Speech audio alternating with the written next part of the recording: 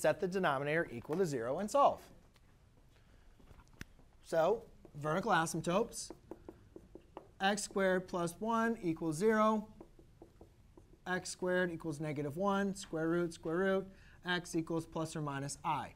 However, if you guys remember the implied domain, I guess I probably said that, the implied domain was going to be all the values that you can plug into your function that are going to create real numbers.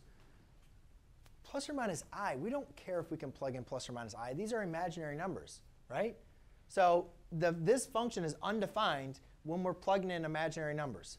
We don't care if we're plugging in imaginary numbers. We don't even graph imaginary numbers on the same grid as real numbers. So we're only going to care about real numbers. So since it's only imaginary numbers that makes this undefined, there are no real vertical asymptotes.